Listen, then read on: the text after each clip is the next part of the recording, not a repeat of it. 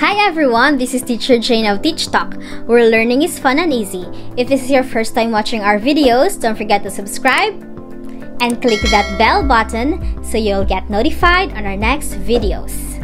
Welcome to Science Amazing!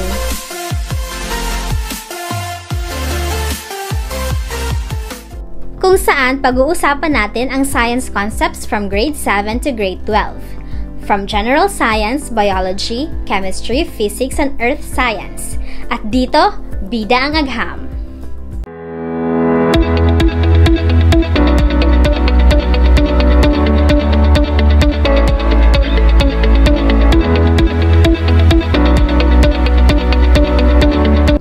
Our topic for today is matter.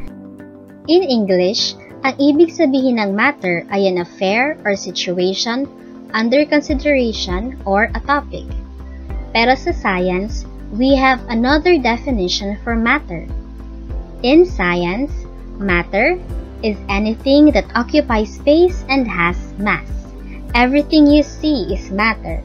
For example, we have water. Water is everywhere. Maging sa bahay nyo, merong tubig. Tubig na iniinom nyo o tubig na ginagamit nyo pag naliligo kayo. Water is matter, and it is composed of tiny particles called molecules. This is a water molecule. Remember H2O? That is actually a molecule of water. In return, molecules are composed of even smaller particles called atoms. In a water molecule, H2O, we can see hydrogen and oxygen atoms. Alam niyo ba na ang water or tubig is the only known substance that can exist in the three states of matter? It can exist as solid, ice, liquid, melted ice, and even gas as water vapor, depending on the temperature of its surroundings. In our discussion of matter, pag-uusapan din natin ang tungkol sa phases of matter. Ano nga ba ang ibig sabihin ng phase? A phase refers to the particular state of a piece of matter. Depende sa pagkaka-arrange ng molecules, matter can be solid, liquid, or gas. Let's start with solid. Take a look at the animation. Solid molecules or solid particles are like tiny spherical balls fixed in a position which only vibrates. Therefore, solids tend to maintain a definite shape and size. Examples of solids are tables, chairs, your books. Solids can be classified into either amorphous or crystalline solids. Ano nga ba ang pinagkaiba ng amorphous and crystalline? Let's start by defining amorphous solid. An amorphous solid is a solid in which the particles are arranged in a random manner. Examples of amorphous solids are rubber and glass. In this picture, we have glass.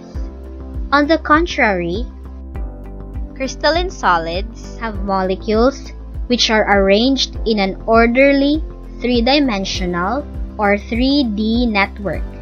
Examples are crystals and metals. In this picture, we have a metal ion. Next, we have liquid.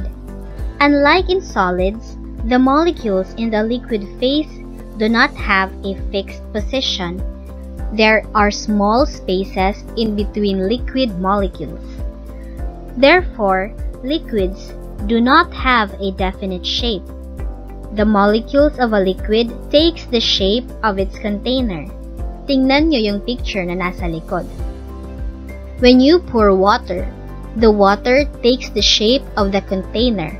Either cylindrical siya or cone-shaped siya, any shape, the liquid just takes the shape of its container. Bakit nga ba merong spaces in between sa molecules ng liquid?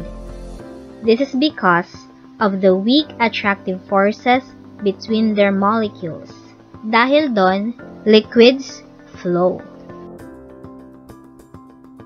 Punta naman tayo sa gas. Just like liquids, gases can also flow. Kasi nga, yung molecules niya ay far apart from each other. Molecules of a gas are spaced apart than those of a liquid, and their molecules are always in motion and are free to move, bumping into each other or bumping into surfaces.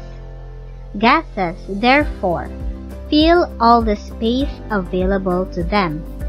Isang concrete example ay yung balloon. When you blow into the balloon, the gas or the air that you put into takes the shape of the circular balloon because their molecules are very actively moving. Ano pa ba ang example ng mga gases? The air we breathe is also a gas. Yang nakikita nyo na smoke from a factory is also a gas. And in fact, sa mga bahay nyo, your LPG is actually a gas, only in its liquid form. In fact, LPG means liquefied petroleum gas. Bakit nga ba in its liquid form? That container, yung blue na tangke, is actually a pressurized container. The pressure in that tank makes the gas turn from gas into liquid. Pero pag binuksan niyo yung valve ng stove, dahil magluluto kayo, makikita nyo that what is inside is actually a gas.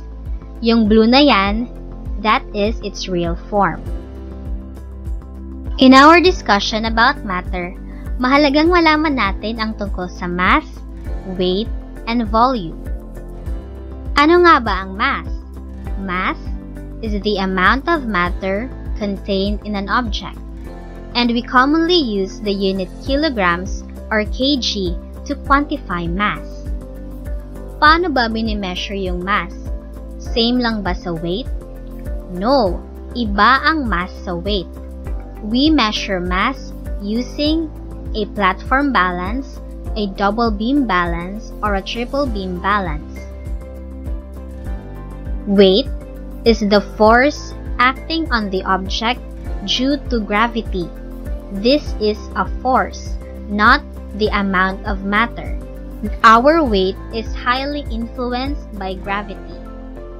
The unit used to quantify weight is newtons or N. We get our weight by using a spring balance or the commonly known weighing scale. We have volume. Volume is the space an object occupies. Most books commonly use cubic meter, m to the power of 3, as a unit. How do we get an object's volume? We can get by using a graduated cylinder or other apparatuses we can find in the laboratory. There are two common ways in which we can get the volume: getting the volume of liquids and getting the volume of an irregular solid. In getting the volume, you need to familiarize yourself with the term meniscus. Meniscus is the upward or downward curve seen at the top of a liquid. If you have observed water, meron siyang parang curve pababa at curve na pataas. Pag kinukuha natin yung volume ng liquid, we will note the lower meniscus, yang nakabox. Letter A. For example, we have this. Sige nga, try nyong i-identify kung ano yung volume ng liquid in the graduated cylinder. The volume is 35.15 milliliters. Then how do we get the volume of irregular solids? We will use the displacement method. It is to measure the volume of solid of any arbitrary shape. We will only use this method if we are dealing with solids whose volume cannot be found out using the formula that we have learned in our mathematics. How do we do this? Simple. Isipin nyo meron kayong graduated cylinder which is partially filled with water. Then, you have an irregularly shaped object, yung red na object, and you will place that inside the graduated cylinder. If na-observe nyo, the water level increased or it went up. In order to get the volume of the solid that you placed, you just need to measure this quantity. When you already get that measurement, you already know the volume of your regular solid. It's quiz time! You will be answering a 5-item quiz with 15 seconds per item para malaman natin kung may natutunan kayo sa discussion natin about matter. Let's start! Number 1. What is measured when we use a spring balance?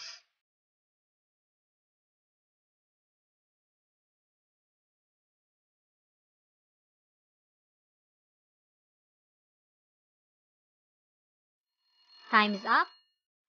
The correct answer is weight. We use a spring balance and the common weighing scale to get the weight of an object. What type of solid is a salt?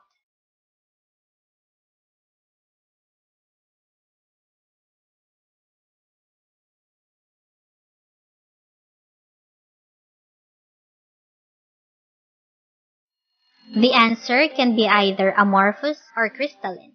The correct answer is crystalline because it has a fixed or orderly three-dimensional network. What is the only known substance that exists in three phases?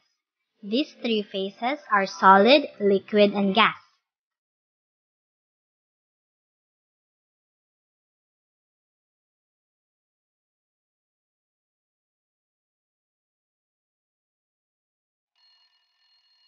Remember our trivia? The answer is water or tubig. It can exist in solid form as ice, liquid form as melted ice, and gas form as water vapor.